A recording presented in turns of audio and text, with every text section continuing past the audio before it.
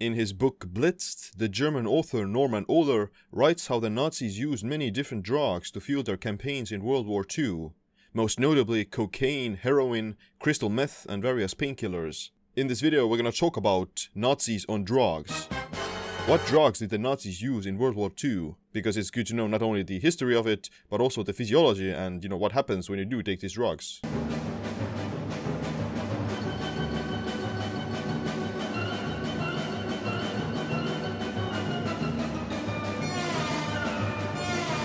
Drug use was actively encouraged in the Wehrmacht by officers to make the troops more alert, have higher endurance, and not get tired during long days of marching or fighting. Norman Ohler writes, "Soldiers were awake for days, marching without stopping, which wouldn't have happened if it weren't for crystal meth." Hitler himself and many other Nazi party leaders were using different drugs for their health conditions and to create a sense of euphoria.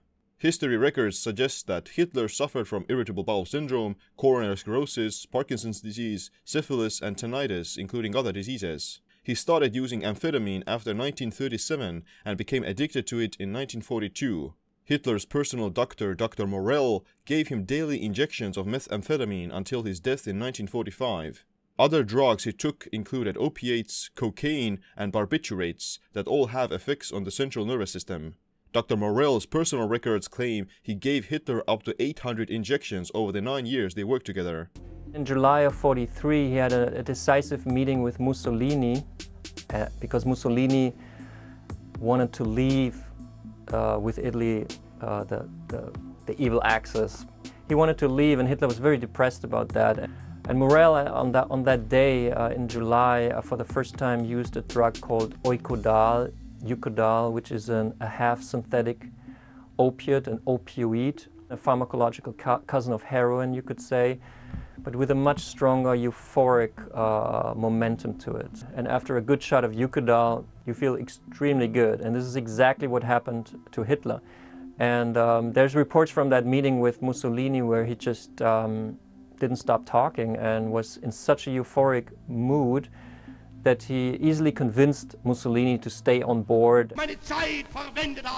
So when did the Nazis start using drugs? Germany's pharmaceutical industry was the world's most advanced and financed during World War I already, thanks to the invention of morphine by a German chemist Friedrich Serturner in 1804. Morphine is a powerful painkiller and opioid that is often used by the military and doctors to reduce the feeling of pain. Morphine was patented and globally distributed by the German pharma company Merck in 1827. During the Nazi Party rule, Merck, which back then was named Wehrwirtschaftsführer, was manufacturing products for the war, such as narcotics, supplements, biocides, and other chemicals. Merck is still operational today. Another major German pharma company, Bayer, started using heroin, a derivative of morphine, with great success to substitute morphine for cough suppressants.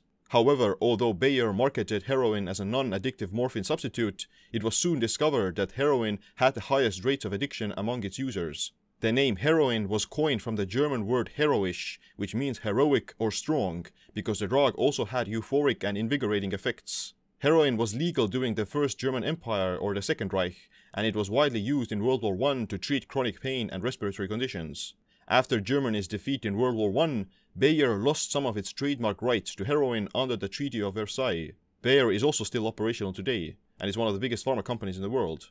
In the Weimar Republic, most drugs were legal or allowed with a medical prescription to relieve pain and improve performance. Many World War I veterans were addicted to painkillers and drugs for pain relief. These tolerant drug policies were adopted by the Nazi Party as well in the Third Reich. Despite the tolerant views on drugs, the Nazi Party was more critical of alcohol use and smoking. Hitler stopped drinking alcohol around 1930s when he adopted a vegetarian diet. He encouraged his close associates to do the same. So what kind of drugs did the Nazis use in World War II? In 1937, a Berlin pharmaceutical company, Temmler, came out with a methamphetamine called Pervitin, which quickly became a bestseller among the population.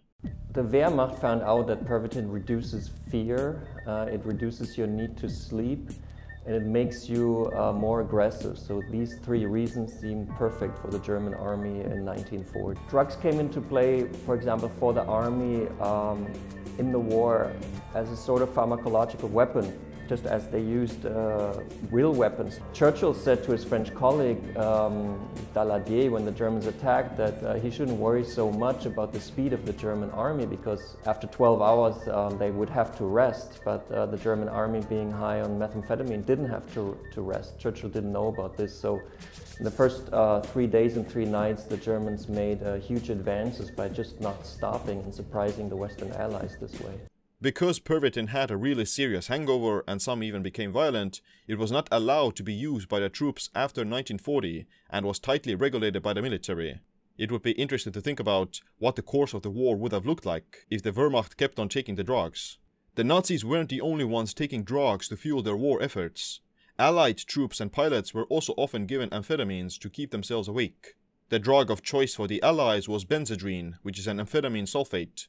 It's estimated that 72 million amphetamine tablets were consumed by the Allies during World War II.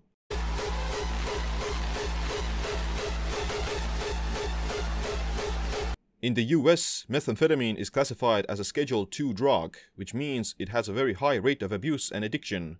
Despite that, it has been used in almost all military conflicts of the last century. It was used in Vietnam and probably Iraq. Even Syrian jihadist fighters are reported to be using a drug called Captagon, which is another amphetamine that provides energy and euphoria, making you not care about pain or death. Japanese kamikaze suicide bombers in World War II also took methamphetamine, known as storming tablets, before their runs. Both meth and cocaine increase 2 neurotransmitters in the brain, serotonin and dopamine. This increases the person's motivation, energy levels, and puts them into euphoria. Other effects include higher physical activity, decreased appetite, faster breathing, elevated blood pressure, and irregular heartbeat. So basically, it makes war and fighting more effortless. Because of the quick release in dopamine, the drug encourages drug-taking behavior to repeat the experience or to get the high. Long-term use of methamphetamine increases the risk of infections, weight loss, severe dental problems, which is called meth mouth, anxiety, memory loss, sleeping problems, violence, paranoia, hallucinations, and impaired judgment. Some of these changes may reverse after stopping the drug use for a year, but other changes are permanent. A recent 2015 study discovered that people who have used methamphetamine even once have an increased risk of developing Parkinson's disease. When the Allies bombed the Tremler pharmaceutical factory in Berlin in 1945, the Nazis and Hitler's drug consumption came to a sudden halt. As Hitler's drug supply ran out, he suffered from severe withdrawal symptoms like paranoia, psychosis, low dopamine, rotting teeth, extreme shaking, kidney failure, and delusions.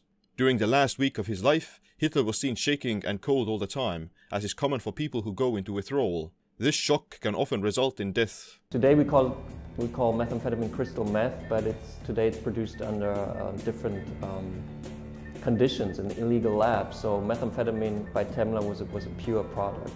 Pervitin was taken orally, so the effect is milder than snorting crystal meth. According to 2009 statistics, there are up to 25 million amphetamine abusers in the world, and the numbers continue increasing. There is also a massive opioid crisis where people are addicted to opioids to treat their pain.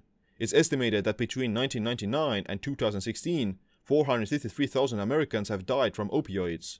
Painkiller prescriptions have tripled from 76 million to 219 million.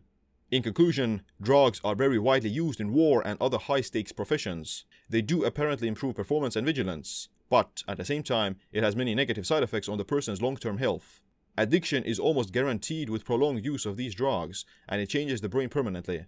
Unfortunately, war is war, and many countries wouldn't hesitate to give their soldiers speed to gain an extra edge in combat. If you want to improve your mental performance, alertness, and wakefulness, then the best thing for that is sleep. Your body and brain repair themselves during sleep, and poor sleep is linked to neurodegeneration and reduced cognition. Check out my total sleep optimization video course to correct your sleep-wakefulness cycles, circadian rhythms, and speed up recovery. But other than that, thanks for watching this video. Make sure to click a like, subscribe, notification bell as well. My name is Seem. Stay optimized, stay empowered.